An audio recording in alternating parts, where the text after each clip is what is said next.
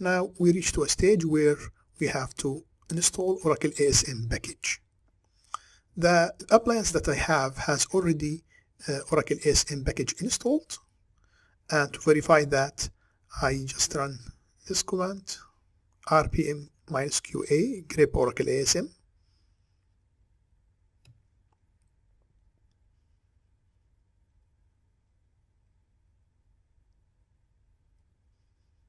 So this output means that Oracle ASM has already been installed. However, the Oracle ASM lib package is not there, and I have to download and install it. So I will go now through the steps to install Oracle ASM library package. I will use yum utility to do that.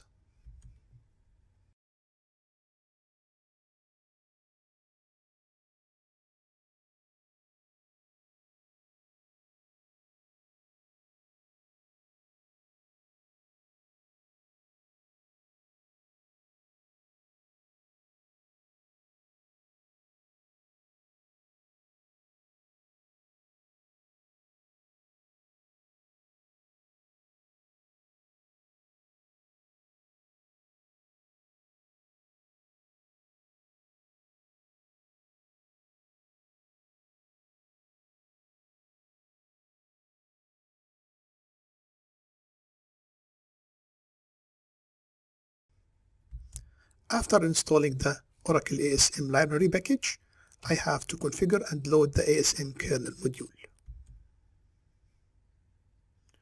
Simply copy-paste the command in the terminal window.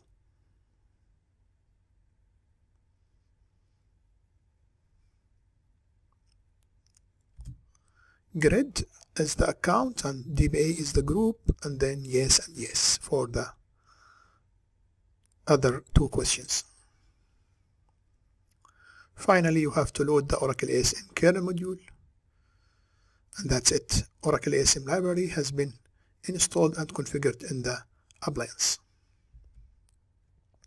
Now we have to create the ASM disk volumes. Using fdisk-l, we will just list the available disks. As you can see, SDA is the one which has 100 gigabyte, and this one is used by the system, so we're not going to touch it. But the other disks are given the devices SDC, B, C, and D. B has 2 GB, which will be used as a CRS. D and C, C and D will be used for the data and FRA. Now we have to create partitions in those disks. We will use fdisk utility for that purpose. For each of the device files you open, you just run the commands N, P, 1, enter, and W. As simple as that. N for creating a new partition, P primary partition, 1 is the first sector, and then enter to answer the questions that will be asked by the fdisk utility, and then W to write the changes. You will do that for the 3 disks, B, C, and D. So let's start doing that.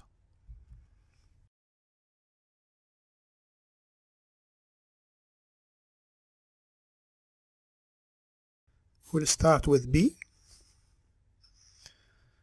N, P, 1, enter, and W. You just do the same for the other 2 disks.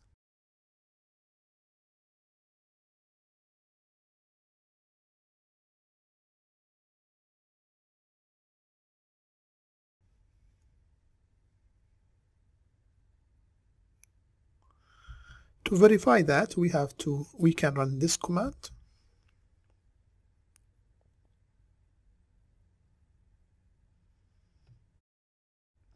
As you can see, 3 partitions have been created: SDB1, SDC1, and SDD1.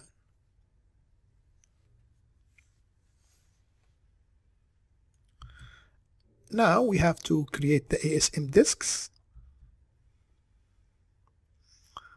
So this command will create the first disks for us, which is CRS disk 1.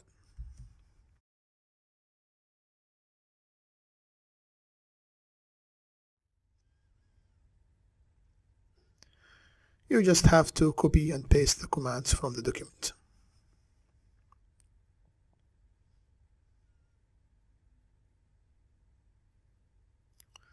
So I have created 3 disks: CRS disk 1, data disk 1, and FRA disk 1.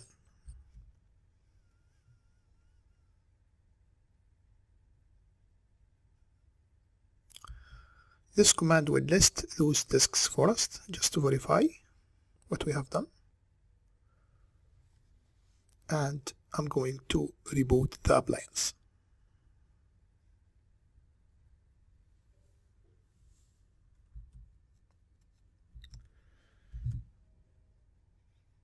The next stage will be to install Oracle Grid infrastructure software.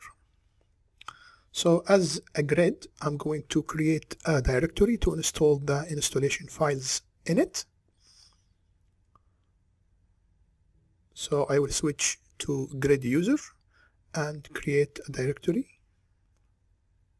Source, yeah.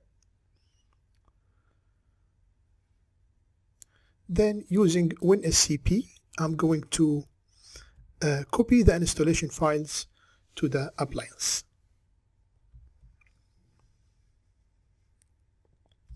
Let me just fix the IP address over here and log in to the appliance using WinSCP. I will go to the directory that we have created under grid home directory and then copy the installation files.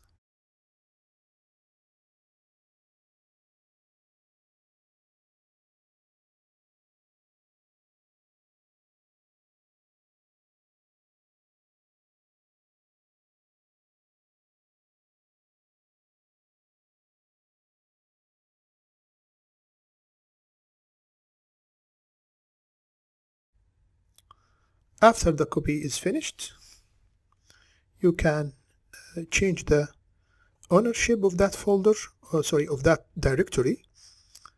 So as root, you run this command. Now we need to run the Xming utility so that we can see the GUI window in our Windows PC. So you just go to the shortcut of Xming and run it.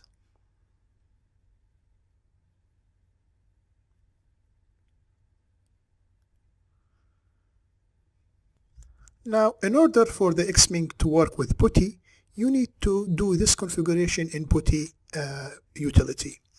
You have to go to Connection, SSH, and then X11. From there, you make sure that this checkbox is marked, Enable X11 Forwarding. Make the X display location localhost. That's it. You don't need to do anything more.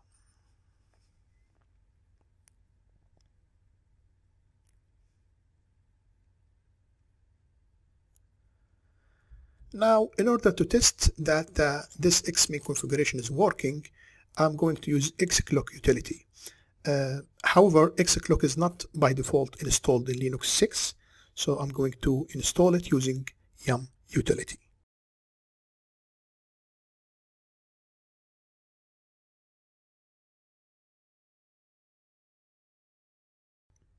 Now the Xclock is installed, we can test it.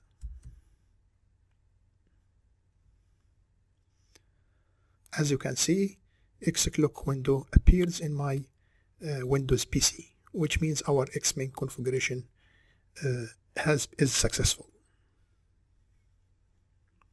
However, with the configuration that we have made so far, Xming will work perfectly for root user.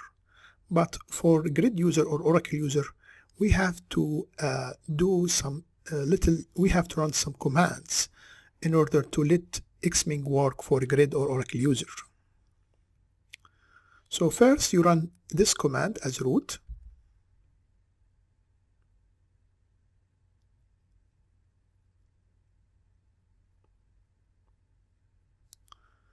Then switch to grid user and run this command as grid. XAUTH add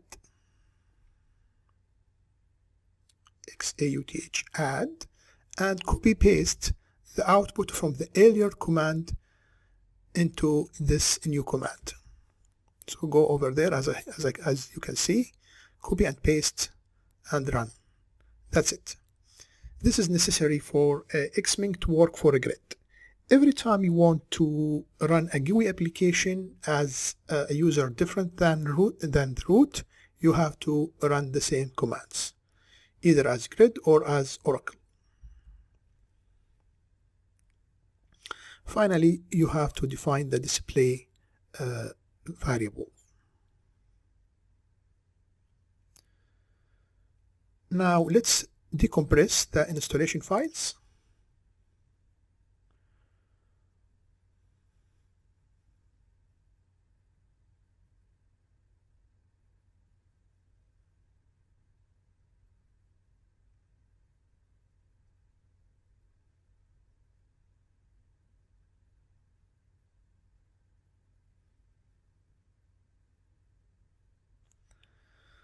I have decompressed the files, so I don't need them anymore. I'm going to delete them. Then I will go to the grid directory, and from there I will run the installer.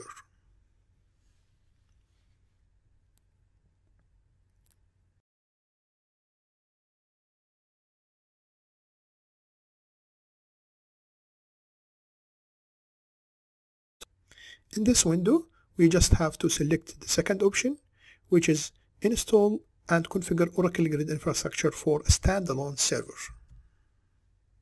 Click on next. Next. Here we have to define the CRS disk. However, the disks don't appear in the list down over there, because we have to fix the discovery path.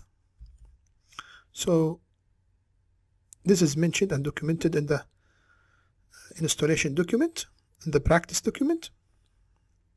So if you click on change discovery path and change the path to dev Oracle ASM disk star. So the disks will appear now. Now we have to select, as mentioned in the document, we have to select the CRS disk from the list. So the disk group name will be CRS, the redundancy will be external, and make sure you select the CRS disk 1. Then next, define the password.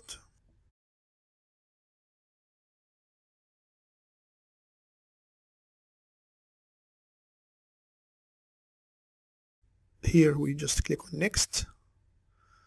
Nothing needed to be changed, just next. Yes. All good, next. Those values are known by the wizard from the variables. That's why they are setting. That's why they are set right. Next.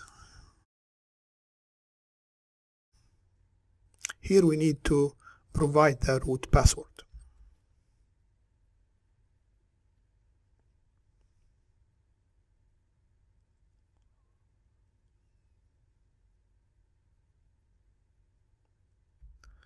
The wizard has discovered two missing configurations, which are setting the hard limits and soft limit. We should have done this earlier, but it's not a big problem because the wizard can fix this for us. So you can simply click on fix and change, fix and check again.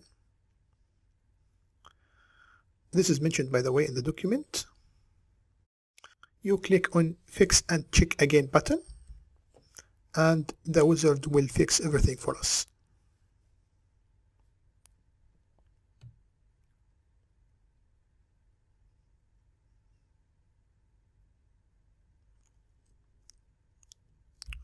As you can see, the changes have been successfully changed by the wizard.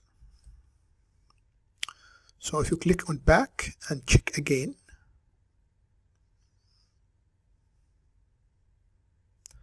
the errors have been resolved.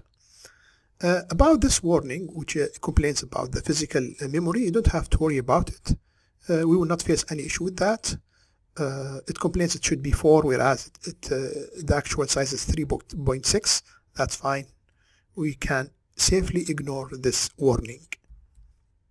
You just mark this checkbox, ignore all, and click on Next.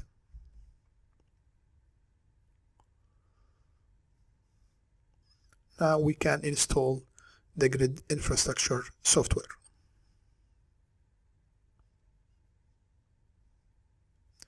In the middle of the installation, you will see this confirmation message. You just click on Yes button.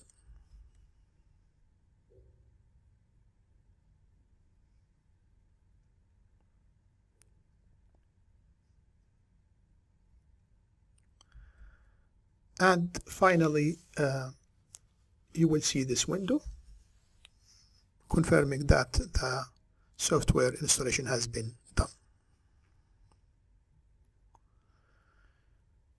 To check the CRS services, you can run this command, and as you can see, the state of the services are stable.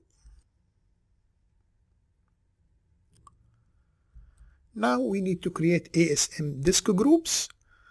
For that, we will use the utility ASM CA or ASM Configuration Assistant.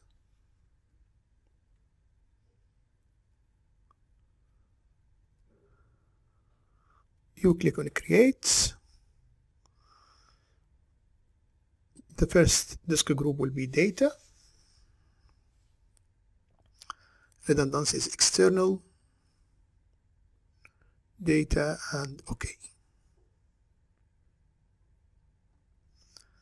I'm following the document to perform the steps. So the first disk has been created. Now we have to create the third disk group, which is the FRA.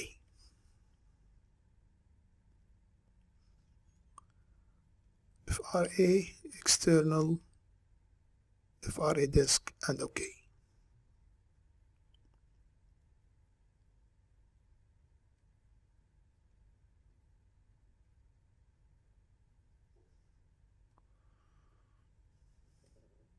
So we have now, as you can see, we have now 3 disks, CRS, Data, and FRA, and they are all mounted.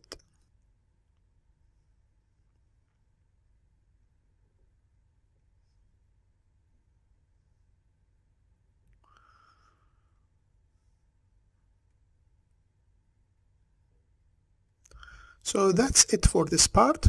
We have successfully installed Oracle Grid Infrastructure and created an ASM instance attached to 3 disks, CRS, Data, and FRA. So we are ready now to install the Oracle database software and create a new database.